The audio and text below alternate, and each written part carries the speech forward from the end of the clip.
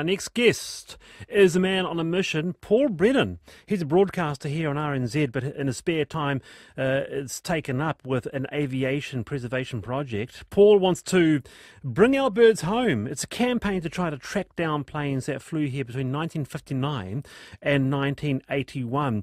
He's identified planes he says are of cultural significance. First, the Lockheed Electra in 1959. Then the Boeing 737 in 1968 and its successor, the 747 in 1981. And he also wants to repatriate the Douglas DC-8 that first flew here in 1968 and its successor, the DC-10, that arrived in 1976. And those planes flew with the livery of Air New Zealand's predecessor, Teal, the Tasman Empire Airways Limited, NAC, the National Airways Corporation, and then Air New Zealand itself. And Paul is on the show now. Paul Brennan, welcome to the show. Morning, Wallace. Kia ora, everybody. Great to be here. Thanks. Did you ever ride on any of these planes yourself? I rode on the 747, and there's a story about that I'll tell you in just a moment. I rode on the 737, didn't ride on the Electra or the DC-10. Or the DC-8, though as a kid I used to go and watch the DC-8s come into Wellington. That was always a great day. So familiar with all of them, ridden on two of them. The 747, see, that captured my imagination. I'm old enough to remember the huge bird in the skies that was the 747, but never went on one. What was it like up there? Well, obviously it's like a building in the sky. It is the aircraft, in history terms, in the bigger picture, that changed the world. It's an icon of the 20th century, I guess an example of the success of the Western world at the time. And because of its capacity, it enabled everyday people, like you and I, Wallace, to be able to afford to travel to all parts of the globe. Before that, it was a very expensive thing to do, to travel on a jet plane across the world. The 747 changed that forever, and it will forever be remembered for that. I can't give you any planes, Paul, but I've got a personal story because my family are a family of engineers for Air New Zealand going right back. And so when I used to visit Grandad, I used to get these great teal bags. Okay, well, they're collector's items now, of course. Are they? Oh, yeah. There's, I think, quite a big collectibles market in airline bags, and that teal bag and old Air New Zealand bags, part of that, for sure. Well, I sold it years ago. I was going to say, hang on to it. Why are you trying to get these old planes home? Well, first of all, the fact that any of them exist at all is sort of a miracle, because usually when airliners are finished with in commercial service, they, and particularly in more modern times, they'll send them to the desert, they'll pull all the parts off them, and once that has happened, they'll literally rip them to pieces, melt them down, and the joke is they become, beer cans, Coke cans. So it's pretty rare after all this time to find some still in existence, especially related to our small country. We didn't operate big fleets of aircraft, so there weren't too many to choose from at the start. And of course, all these years later, to find out that some are still left, and I've got an update on two of those that you mentioned, which is a little disappointing, but there's a silver lining as well. To find that they still exist after all these years is sort of a the odds against it are great, and it's a miracle that any of them have survived. And I think that tells you something. Tells it that you've got a very narrow window of opportunity if you want to save them. That's what it tells you. How did the idea even come up, Paul? I mean, was it a conversation you had? Is it something personal to you? Have you been an aviation fan, for many years? How did this idea start? Bring our birds home. I've always liked the planes. Always used to go to the airport with Dad mainly and sit up there and watch the old NAC Friendships and Viscounts and the 7.3s and the DC-8s come in, and Sunday afternoon was great for that because I think they were at their busiest. So always had an interest in that, and then through the 2000s got involved in aviation media and travelled around the world doing a lot of filming and a lot of early webcasting actually relating to that from some of the big air shows in the States. Got to meet some very famous people in aviation. Really got to appreciate the culture of it. And it's a great human achievement, flying. It's hard. You can't understate that. And where it's come to now, what is 114 years since the Wright brothers took off, or Richard Pearce, depending on who you believe was first to fly. And in that time now, it moves everybody in the world. I can remember a time where we used to go to the wharf to see people off on ships overseas. Wasn't that long ago. Yeah. That's completely gone now. So, there's a huge global interest in it. It's a great culture. And these aircraft types tell the story of the building of civilization. And we can localize it back to New Zealand with the types that we operated. Remember, in post-war and into the early 50s, we were flying across the Tasman on flying boats at 8,000 feet, 9-hour flights. I mean, imagine doing that today. It's amazing, isn't it? In fact, you got to remind yourself they actually existed. Looking back in old photographs, and they do bring back memory. I mean, we're going to get flooded with memories now. When you mention planes like, or for example, the National Airways Corporation (NAC), these are big memories for people. Oh yeah, and you've got to think back too to that time. Speaking of NAC, of course, we had the 737 in New Zealand for 47 years. Think about that, nearly half a century. Now, it could have been another type. We, back in those days, in the 60s, it was expected that we would buy British, right? And there were British types available. Our guys went over to the UK. In fact, the UK sent one of the examples over here and flew us all around and tried to sell the aircraft to NAC, the BAC 111, as it was back in the day. Our guys went to Seattle. Alan Kenning, Captain Alan Kenning, the late Alan Kenning, was the man really who was responsible for us having that 737. And boy, didn't it do a great job for this country? Think about it. My question, Paul, is you mentioned the desert earlier on. Where are these planes around the world? Okay, let's start with the oldest first, and that is the L-188 Electra. The one that we're looking for is ZKTEB. That was the registration when it arrived back in 1959. It was the second one delivered out of, I think, 4. One crashed, and we got one from Qantas, I think, to replace the crashed one. That, ironically, is the only one, well, no, actually I can update that. At first, when we started looking, the only one that's still airworthy, which is sort of counterintuitive, I guess, is the way of thinking about it. It is operating for a company in Alberta, Canada, called Buffalo Airways. Now, people might remember the Ice Pilot series that was on TV. That's that airline. They operated as a water bomber, so when there's a forest fire, they send it up and, they drop the retardant from it. It's still operational, which is great because it means that we can, when the time comes, we can get it back. I'm talking with the manager of the company. They've got all the details. I've told them I want to be first in line when they've finished with that. So the relationship is being built right now, and it looks good.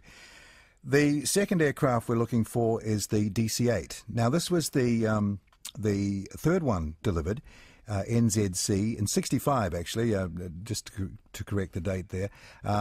Now, the arrival of the first one in that same year was one of the biggest deals ever. I've got film of it, a Pathé film of it, and we've put it up on our Facebook page. That's had thousands of views. There's something about that aircraft that people really connect with, and I know what it is. It broke the tyranny of distance, Wallace. We were a Pacific airline before that aircraft came along. And then we got our DC-8s. We were able to go up to Los Angeles. We were able to go to Singapore, Hong Kong on our own airline. So it was like a liberation. And people saw it like that. That aircraft is in Manaus, Brazil, right on the edge of the Amazon jungle. Good grief. It's been deserted there, abandoned, since 2002. So it's been sitting there a long time. It ended life as a freighter. And now this is an aircraft that was fit to carry the Queen once. This aircraft carried the royal family around the Pacific Islands when they came here for the 74 Commonwealth Games. There's a great photo of it sitting in Rarotonga with the Queen's flag out the window. So we know that that is there. I've been talking to the Brazilian embassy, who have been great, by the way. They really get it. I know You're passionate, Paul. Well, how do you find time for radio? It's difficult, but it's fantastic that people understand this and are willing to help, because it's quite difficult to connect with these foreign places in all parts of the world, of different languages, different cultures, different legal systems. And this one is sitting there. Remarkably, it survived, and it's only survived because it's been the subject of a legal dispute for the last 14 years. If they'd sorted that out earlier, it'd be gone, long gone. So thank God for that. So that is looking really good. We know that's there. We've got absolute proof that that's there. The 737, big disappointment this week, Wallace. We found out that it was, as the guy told me on the phone, crushed 7 months ago. What do you mean by crushed? Well, destroyed, salvaged, melted down. We missed it by 7 months. We couldn't have stopped that because we've only set this campaign up in the last 2 months. But we thought we had that one, and that aircraft was NAD. That was the second 737 delivered to NAC in 1968. And sadly, because it very historic, it was the aircraft that flew the first domestic commercial jet service in our history. So it would have been so good to have that. But we've found another one. An ex-Air New Zealand 737 that was delivered in 82. NQC was the registration of that. It had the big cargo door on it. I call it the little engine that could, because it's the hardest working 73 in the country. It was here for 30 years, carried over 2 million passengers, about 180,000 tonnes of freight, because it could be converted to a freighter at night. I used to hear it flying over at 2 in the morning in Wellington back in the day. That's up in Canada. We've found that at a place called Trois-Rivières in Quebec. We're talking to the people who own it. It hasn't flown for about 8 months, but it's still airworthy. So we didn't get NAD, but we can get this one. And if we can get this one, in 20, 30, 40, 50 years, really, does it make that much difference? I don't know. The 747, we thought we had that. It was the first 200 series delivered in 81. That was up at Domodedovo Airport in Moscow, operated by Transaero Airlines, which is a Russian inclusive tour carrier operator. They used to pack them in and fly them off to the holiday spots in this aircraft. They retired it in 2011, and we thought it was there. We had photographic evidence. We had Google Earth shots. It turned out that had been scrapped about a year ago, which was very disappointing. But we've found another one. So a later model one, we're chasing down 2 options at the moment. One is in the desert, and it could be in some sort of condition, or it might be in bits. We're trying to find out. But the last one that Air New Zealand operated, 400 series, 419, 19 being the New Zealand customer designator, that's how you know they're authentic, is operating for a Spanish airline still flying. Still operating, probably for another 3, 4, 5 years. So again, we're going to start talking to that company, find the owner, put our hand up. And the DC-10, now this is interesting. There's only one DC-10 left from the Air New Zealand 8 that we had between. Need to get that one. Well, yeah, and we know why that's important. And that tragedy had nothing to do with the aircraft. It was operating perfectly at the time. So the DC-10 is sitting abandoned, derelict at Havana Airport in Cuba. Had a friend go through there the other day on a flight to Miami. Took a picture out the window. There it is, looking a little sad, but it's there and it's intact. I'm now communicating with the Cuban embassy in Wellington to find out how to go about rounding that one up. So, we might get one, we might get 2, we might get them all, but they're out there. This is all getting very geopolitical, Paul. The question really is that it's all very well to have all these planes sitting out in the desert or Havana or the Amazon. Money. Yep. It's a pipe dream. It's a pipe dream, Paul. You're never going to get. It's going to cost millions. Well, I'm not one of these no before yes Kiwis, okay? I'll tell you that for a start. I don't want to hear from anyone who's no before yes. Actually, when you break it down, it's not so daunting. First thing is to make sure they're saved, because this is what can happen. They can be trashed. We don't want that to happen. If we can stop that happening, it doesn't matter where they are in the world, they will be available. That's the first step. And that's not so hard, okay? The second, in what way? Just jumping in there, because you mentioned that these are items in your view of national significance. So for them to be saved and they're out of New Zealand jurisdiction, what can you do? Do you need New Zealand government help on this? We don't know. We can own them. Remember, they're junk. How much would I pay for your junk car? Couple of hundred? Right, yeah, right, yes. They're junk. So it's a matter of, they're big though. There's no question that we're talking about sizable artefacts, as we call them. And there are ways of breaking them down over time and transporting them. That's nothing new. Museums do that all the time.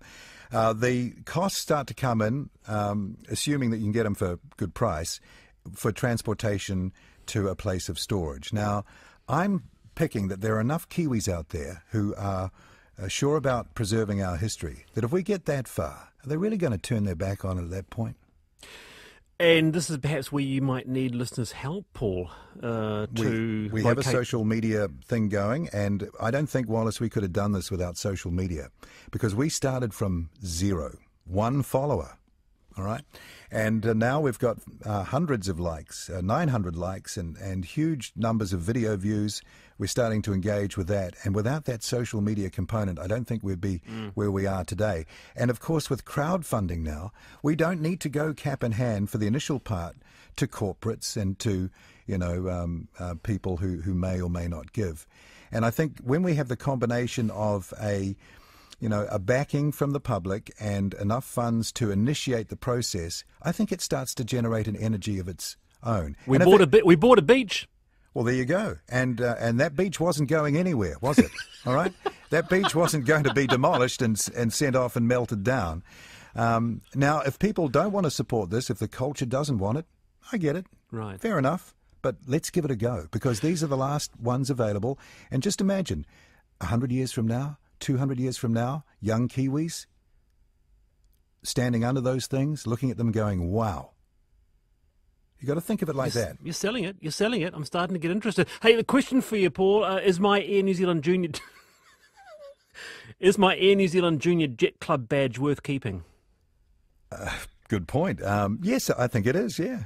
Yeah, we could put it in one of the exhibitions with these aircraft. And here's the other thing to remember, because some of the negatives that come from this are around money and the expense, especially when it comes to the cost of displaying these things. Museums aren't cheap.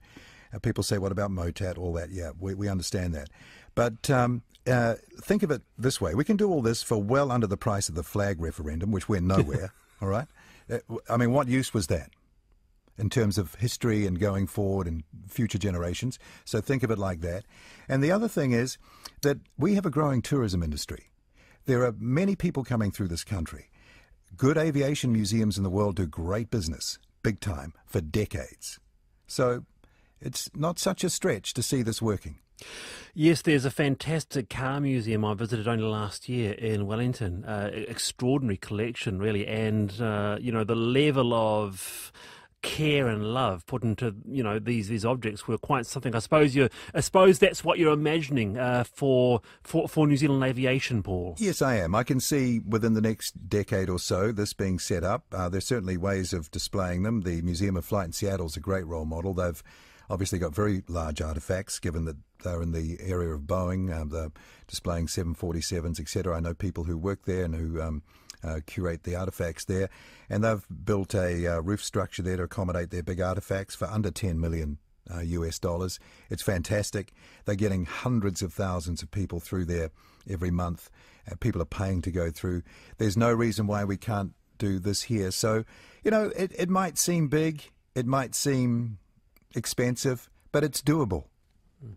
Matt writes, Wallace, bring back the Bristol freighter. I remember those bumblebees buzzing over Cook Strait. We have one. Oh, really? I think in the Wigram RNZAF Museum there is one. And that's a good point, though. We have a Viscount. We have a Viscount at Ferrymead in Christchurch, so that's fine. We've got a Friendship at Wanaka. We've got the Solent at Motat. I think they've got a DC-3 Skymaster there, the Lodestar, the old Electra. What we are missing are the ones that we're trying to get. If there was, I'm talking about bring back our planes, bring our birds home. It's a campaign to try to track down planes that flew here between 1959 and 1981. Our guest here, Paul Brennan, says these planes are of cultural significance. And if there was a plane that meant something specifically to you, Paul, be it the 737 or the 747, the Douglas DC-8, DC-10s, what would it be for you? I'd say two.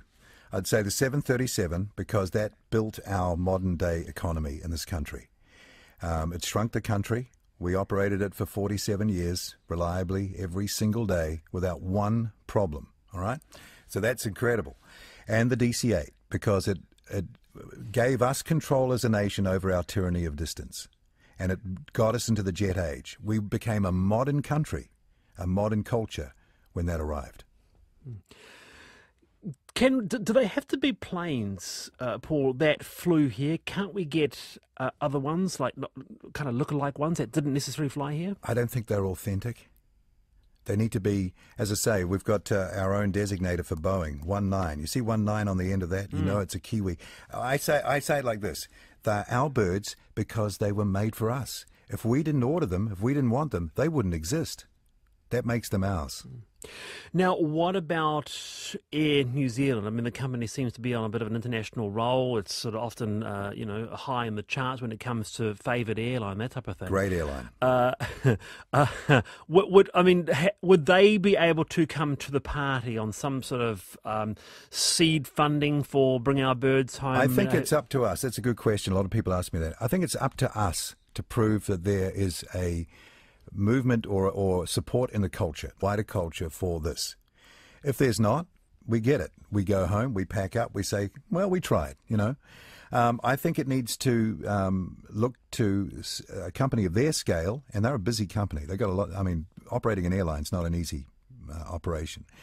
And to use them specifically because you mentioned, but any other corporate of that size. I think if I was them, I'd want to see how this was going to go. And if it looked like it had the support and if it looked like it had wheels, maybe I get in touch. But I honestly think it's up to us and the people to move it to that level. Interesting thing is, one of the 787s has the same registration as the DC-8, NZC. Oh, really? Oh, Frank writes, Paul, I have a teal 60s style ashtray. They don't make them like that anymore. Well, don't have them at all, do they? I like the DC-10 more than the 747. One thing that struck me, because it would be very interesting, it's kind of a social experiment, isn't it, really, seeing these old planes, Paul? But going back and looking, and it's not that far, not that long ago, but if you go back and look at images of interiors, one thing stands out above all else, and it is astonishing, and that is legroom. Oh, yeah. They had legroom back in the day. We have no legroom whatsoever. Well, when those 737s arrived in 68, they were 5 abreast. So you can imagine. Really? For the first few years. I think people should think of it like this. These aircraft, even the individual ones, have carried millions of people. Every one of those people, every individual, they were going somewhere, they were coming back from somewhere, they were off to meet someone, good times, bad times, happy, tragic. The one constant linking all those stories, all that history, all that interaction together are those aircraft. All right, if you can help Paul Brennan on the plight to bring our birds home, there is a Facebook page, isn't there, Paul? And also there's a Give a Little page if you want to add to the funding to bring these items of national significance home. And we don't need too much. We only need a little bit to get around those 5 locations. It's all about meeting people, establishing relationships, which are happening now, face to face, and we will stand the best chance of securing them. It's looking good so far, but we're just really starting out on the journey, and we so appreciate the time today, Woz. Paul, thanks for your time.